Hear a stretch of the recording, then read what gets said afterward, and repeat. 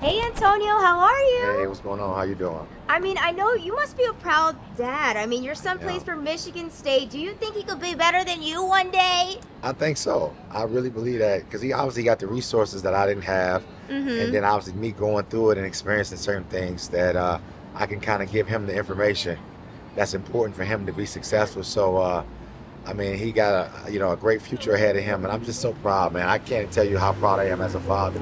So I'm happy for him. So you'd be giving him the advice, the pointers, huh? I do. I give him my whole motto is just to keep going, keep getting better, Mm-hmm. not getting too high, not getting too low. Because he's been, obviously he didn't play as much last year as a freshman. This year he's seeing some playing time, but keep going is my whole motto for him, and he's been doing phenomenal so far.